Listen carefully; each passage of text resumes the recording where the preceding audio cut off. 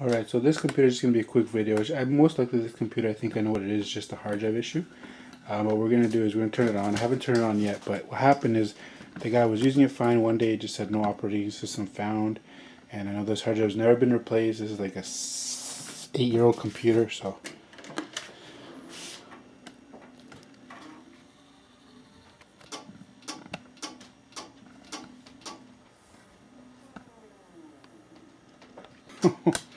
I don't know if you can hear that. That's crazy. So it's posting though. It's just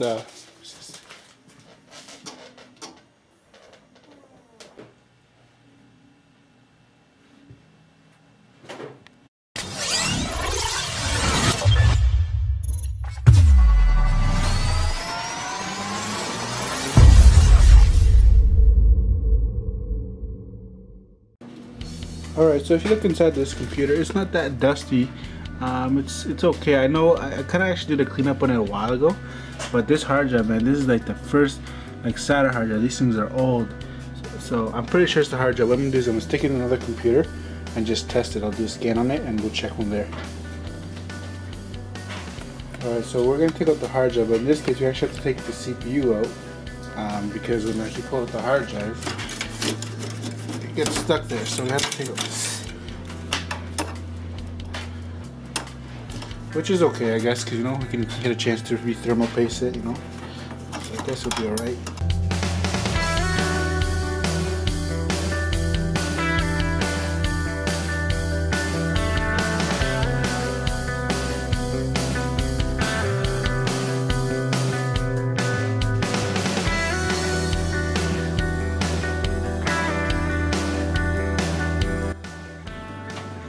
Alright, so it's pretty dried up in here. Once we thermal paste, I think it'll be good. I don't know when's the last time this was thermal pasted. Okay, so we're just gonna stick this hard drive in here and see if my computer detects it in this room. So for me personally, I don't get so in depth with hard drives, so I won't be able to recover anything. But here, I'll turn it on so you can hear it. The hard drive is 100%, like it's gone. The disk slips or something in there, but so. Yeah, the hard drive is dead. Once we replace the hard drive, the computer will be good as new. Okay, so now we're just gonna clean up this thermal paste here. So it's better if you do take out the CPU. I find it's easier to do the cleanup. There's a lot on here though. Wow. Careful with the pins here. I'm just gonna use a paper towel to clear it up.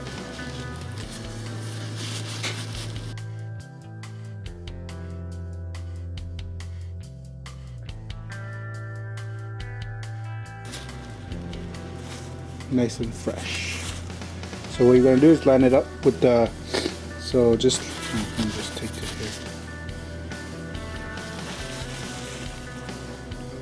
So the two dips in here, one in here, one in here, just line it up with the dips right here and you should be good to go.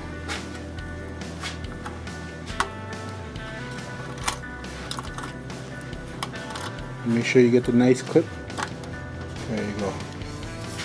And don't forget to clean this one as well, the heatsink. And then I just apply a little bit on the CPU of the thermal paste. I'm just going to use just the Arctic MX4, it's just a cheap little thermal paste. Okay, it'll do the job for this.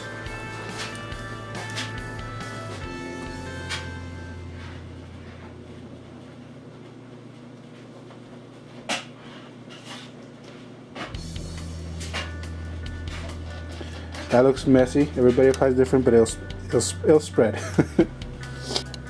Before you can put the heatsink back on, you gotta put it in the hard drive. So we'll do that right now.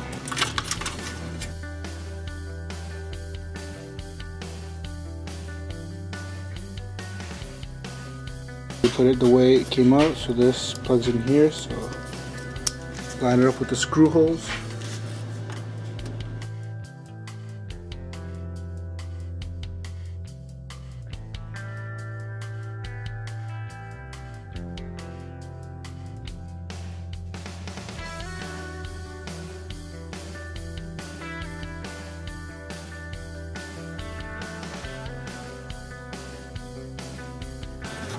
I usually don't tighten only one screw first. I just tighten them all a little bit, just so they're all going in. And then now, once they're all in, then we just screw them all till, you know, you don't want to over tighten it, but like you go feel it. Like,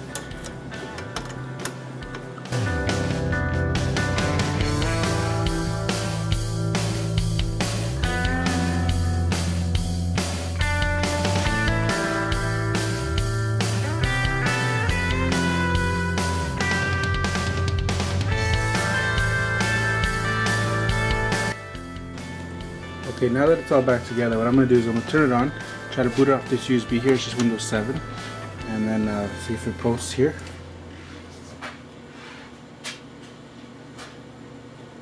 Takes a little bit to load up, but it should be okay. I can boot off USB. Okay, that's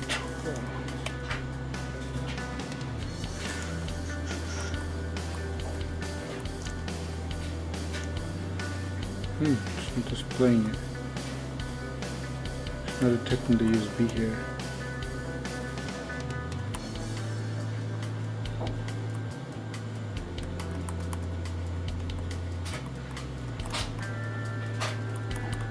So in here, I'm just going to quickly change it. So look, it's just here. So I showed in the BIOS here. So all I have to do is, so it wasn't booting off the USB because it's excluded from boot order. So right here, just follow this here. It just says X excludes and includes device. So I'm just going to include it. So if I push X,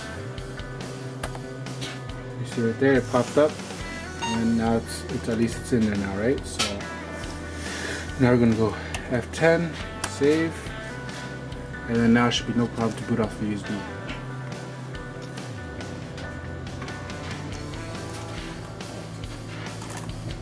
Aha, perfect. There it is. But you can hear there's no more noise going in here anymore. It's really nice and quiet, very nice quiet computer. There you go, it's booting into Windows. That's it, that's all it was, just a hard drive repair. Well, replacement.